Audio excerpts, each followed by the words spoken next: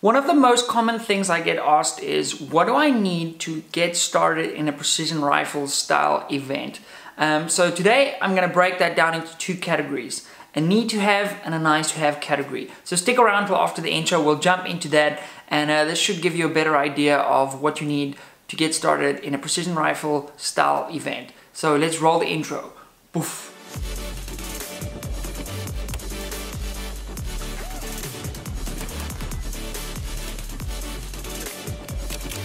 Right, arguably the most important kit in the need to have category is a rifle, okay, with an optic on. This is how a 1500 chambered in 6.5 Creedmoor, this rifle is clear.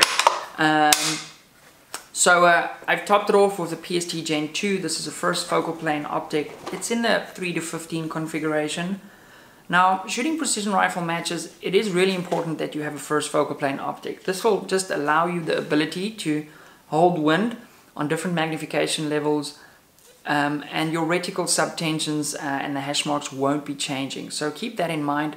Ideally you want a first focal plane optic. It can be done with the second focal plane optic, but then you have to have a really good understanding of your reticle at different magnification levels, which is extremely difficult to do under time pressure. Even under normal circumstances it's difficult to do. So keep that in mind.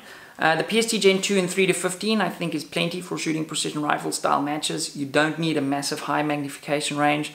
That is nice to have. It's certainly not a need to have. So the other thing you want to be doing with a rifle like this, you potentially want to be having something on the front end of your muzzle. So this rifle's obviously got the muzzle as it comes from the factory. So in terms of muzzle devices, you've got two options. You can either go for a silencer. Okay, if you're going to go this route, this is a DPT silencer. These come from New Zealand.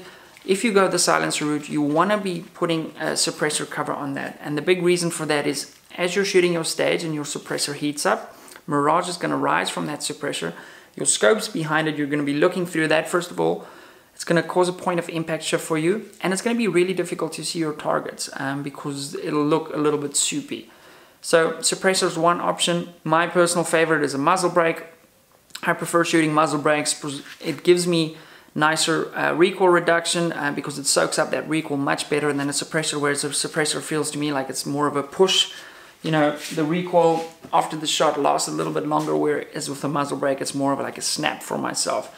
This is an MDT Elite muzzle brake. They're available in SA from Wolftech Arms, so I'll tag them down below for that. You can see on this rifle I'm running one of those too, so I prefer a muzzle brake. The next thing you're going to need, obviously when you're doing a shooting match, is some way to protect your ears. So this is a Peltor digital ear protection unit. You're gonna need EarPro regardless. So normal EarPro is here in the need to have category. Digital hearing protection is in the nice to have category. The reason I've gone for digital, you'll see sometimes I even run the internal one, depends what rifle I'm shooting. The reason I've gone for digital is if the range officer is giving me a command while I'm on stage, I can still hear him talking to me with this, whereas with normal ear protection it could be difficult. So if he's saying, there's 15 seconds left on the stage, I can hear him, but as soon as the shot breaks, this reduces that sound and my ears are protected.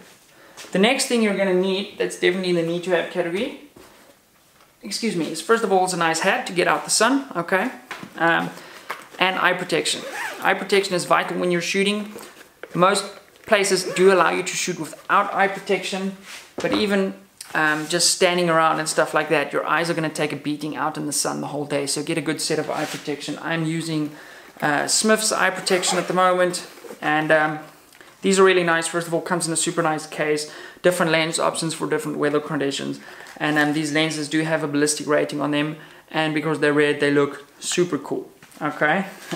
So I quite like those. So that pretty much takes care of the need to have category. The rest of the stuff you can kind of borrow at matches. One thing I do recommend you also bring is a nice rear bag or some kind of stand bag. So this is a solo sack from a company called Short Action Precision. They're available in South Africa from Kurt from the Shooting Guys. I'll also tag Kurt down below. What I like about this bag, it's quite versatile. You can put it over a barricade and lay your rifle on top, and it's quite moldable, and it's small enough to also act as a rear bag, so a shooting bag. So really, rifle, optic, shooting bag, eye protection, hearing protection. The rest of the stuff you can sort of get at the matches. So at the National Rifle League, we're not going to limit you guys in terms of borrowing kit from any competitors. So really the main things you need is ear protection, eye protection, a rifle with an optic that can dial. You need to have the ability to dial because holding over would be really difficult. It can be done. I've seen people do it. It can be done. Some sort of muzzle device if you wish, but it's not. It's nice to have actually. It should be in the nice to have category. But we've really created also the hunter category for you guys with a setup exactly like this, where we're going to give you more time on a stage to get through most of the stage with your internal magazine and still give you enough time to top load to get through the additional rounds if need be. So you can come with a rifle like this. Don't feel intimidated if you have a rifle like this. We've created a category just for you to come and experience the sport, so we're super excited about that. So let me pop this guy down. Let's get over to the big rifle behind me and see what is in the nice to have category. Right, so in our nice to have category we have also a Howa. This is a 223, but the caliber is kind of irrelevant for the goal of the discussion. This rifle is kitted out with basically everything. We start at the front with an MDT Elite muzzle brake. That's going to be out of focus because the camera wants to focus on me. We've got the Atlas PRS bipod on R-Cup rail adapter. We've got the MDT ESS chassis, which houses this platform. It's got a detachable magazine to allow for mag changes. We won't be limiting how much you can put in the mag at all. It's got the nice little 2-round holder, which allows you to, if you run out of ammo in your mag, you can pull a round out of there, drop it in the top. This just attaches to your rifle with a piece of Velcro. It's a super nice to have and a really inexpensive upgrade. We have a little bolt handle, tactical bolt handle on this, just to get a better grasp on that. That's made from G&G Vomiting. Screws up, no gunsmithing required, very nice. MDT vertical grip, carbon fiber bits and pieces, also a 3 to 15 PST Gen 2. Got a nice little bubble level on there. I've got a throw lever on the back here. I've got Defender flip caps. This rifle is basically kitted out with everything you want on a precision rifle. Now, this is a high-end system, obviously. Half of this stuff you could do without. You really do need a bipod also. I skipped over that in the need to have category. I really think you need a bipod for the sport. A Harris is nice, but I do prefer the Atlas because it provides a more stable platform. Let me pop this down and get into the other stuff also, because she does get a little bit heavy. Right, so the next thing that's a nice to have but not a need to have is a good rangefinder. I use the Swarovski EL range at the moment. They're nice for me for when we do some hunting. I've got a rangefinder in a pair of binos. For rifle shooting, they're cool because I can spot nicely for my competitors. This top glass, again, nice to have, not need to have for a rifle match. You don't need a rangefinder, you don't need binos, because most people will give you, hey, here, look at through my binos, just so you can see where the targets are, and all the ranges will be given to you. The next item we get to is a Kestrel. This is a Kestrel 5700 with Link and Applied Ballistics. It's basically a ballistic app. You can have this on your phone. So this is nice to have, need to have is a ballistic app on your phone. And I use something like Strelok Pro. I shot plenty of matches with that. Most people are going to give you the wind reading and say it's a 12 mile an hour or 10 kilometers per hour from 9 o'clock or whatever. You can put that into your ballistic app on your phone and you should be good to go. What else have we got? Tripod. You see people use these at precision rifle matches all the time. This is a Swarovski CT101 if I'm not mistaken. Yep, that's it. This tripod is very expensive but really nice. Again, not a need to have, it's nice to have.